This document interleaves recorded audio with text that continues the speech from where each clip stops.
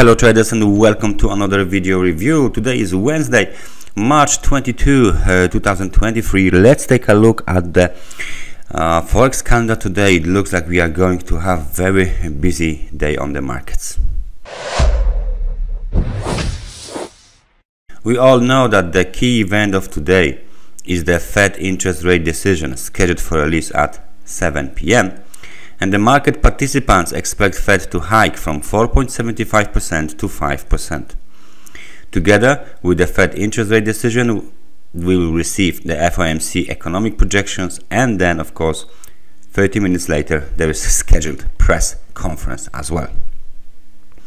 The other important data are CPI from the UK, from the United Kingdom, which is supposed to decrease 0.2% from 10.1 to 9.9%. We have a speech from the ECB President Lagarde scheduled for release at quarter to 10. Then we have, of course, crude oil inventories from the US scheduled for release at 3:30. Nevertheless, the key event of the day, Fed interest rate decision, is still the most important one in this week and in this month as well. So in this situation, let's take a look on that market that might be affected with the Fed interest rate decision. Of course, first we are going to start with euro dollar. The 4-hour chart of the euro dollar looks very good for bulls. Why? Because we are right now testing the technical resistance, key technical resistance, 1.0789. This is the level that needs to be violated in order for the market to go higher. As you can see, previously this level acted as a support, then it was broken, then it was resistance again, and now we are testing it as the regular support resistance levels switching occurred once again in the market. So that's nothing new for the technical traders. The market participants can observe that the RSI hit the level of 70, which means that we hit the it means that the market is trading during the extremely overbought conditions on the 4-hour chart. So we should take this into the account. So maybe the market participants will wait a little bit patiently here for a little bit until the interest rate decision will be triggered. Of course, any hike more than 0.25% will result in a massive sell-off because of course the US dollar will be even more expensive than it is right now. So market participants most likely will start to sell the euro and buy the dollar while it is still a little bit cheaper than it will be next day, because any kind of movement above this technical resistance will likely means that the risk is on again, and the market doesn't care anymore about the interest rate decision, which is actually before the Fed interest rate decision not true at all.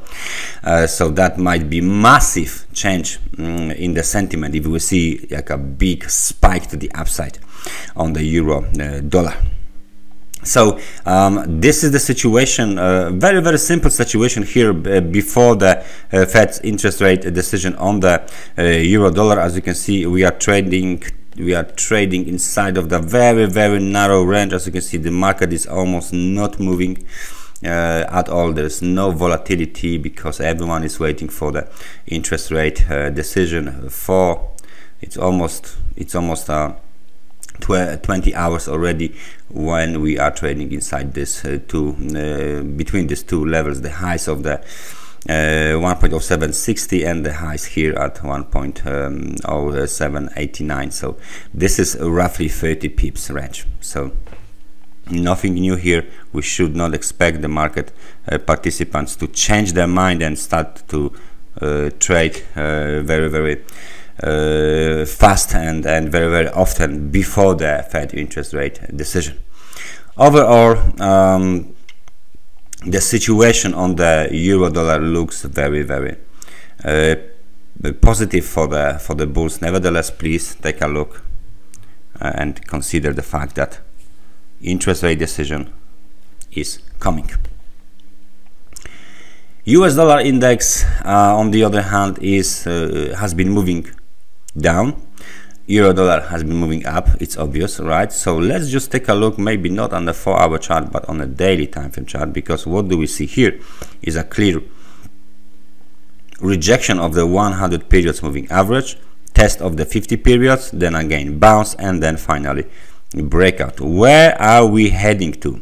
We are heading towards this low, the low from the beginning of the February 2023, located at 100.79. so this is the technical support. On the other hand, on the US dollar index, the key technical resistance is located roughly around the level of 109.33. Nevertheless, there is still a long road for the bulls, okay, in order to get to either technical resistance or the technical support. Right now, this market has been seen trading between the moving averages, sometimes above it, sometimes below. So it's just going whipsaw trading, up and down, nothing new is being observed here. Nevertheless, the long-term trend, or maybe the mid-term trend, not the long-term but the mid-term trend, looks bearish for the US dollar. If the Fed will deliver today, so if it hikes to the 5%, most of this hike is already in price, okay, it's already been incorporated into the prices already. But if the Fed will over deliver and hike more than 0.25%, we should see big spike to the upside over 105.85, over first over 100, I guess it will be 5 and 07, then 05, 105.70, because the market participants will start to buy the US dollar, and this US dollar index, which is a basket of the US dollar against the other currencies, will show us very big spike to the upside. So that's the situation with the US dollar. We are going to take a look at the gold, and the daily time frame chart of the gold, as you can see, is showing us very nice rebound from the 100 periods moving average, very big and sharp movement to the upside. And recently what we have is Marubozu candle followed by the pin bar, which looks kind of like a shooting star ish, and then we got the confirmation from yesterday, big red candlestick to the downside. So let's just take a look where is the newest high. $2,009 per ounce of gold is the newest high this year. Then we have the pullback. Well, the situation here is what will be the Fed's decision, because if the Fed's decision will be that if the Fed will deliver the interest rate as planned, then of course the market will continue the up move, the gold will continue the up move. But if the hike will be bigger than 0.25%, the gold will be seen as the safe haven. So everyone will basically should every trader should then of course sell the gold and buy the US dollar before it will be too late. I mean, before the US dollar will get even more expensive.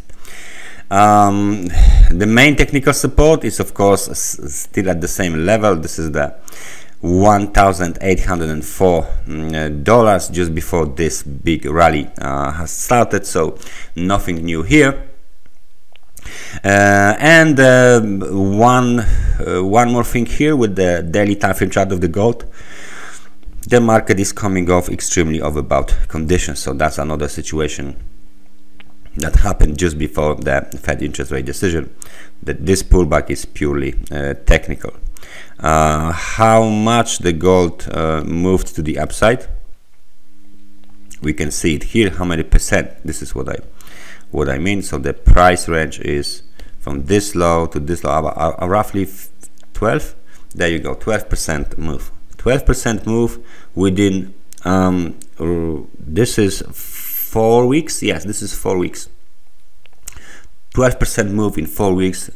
It's a very, very nice move on gold market. Not that very often seen, of course, on the spot gold market. So it's worth to keep an eye on the current situation of gold. S&P 500 will be the last market, and on a daily time frame chart, as you can see here, not much is happening, except the fact that the bulls are trying to move to the upside, in order to be ready for the risk on movement, right? Risk on move above the 4,080 points level. So this is the technical resistance, basically. This is it. That's the technical resistance, 4,050, the local high 4,080, and the market is approaching these levels. But in the meantime, we have 150 periods moving averages. So this is very, very good zone for the bears, because as you can see here, they can push the prices lower and make a new local low. Again, the same situation might be here if Fed delivers the 0.25 interest rate hike. This is very good zone to make another move to the downside. Okay, so please be focused around the level of 4,019, 4,050, eventually 4,080. So on the S&P 500 index. Last but not least, okay, the Bitcoin, of course. We have to say something about the Bitcoin. Plenty of the cryptocurrency traders these days. So daily time frame chart looks like the Bitcoin rally is being is losing the steam, is losing the momentum. Moreover, it starts to look, maybe let's that the daily time frame chart, let's switch to the 4-hour. Look at this. It starts to become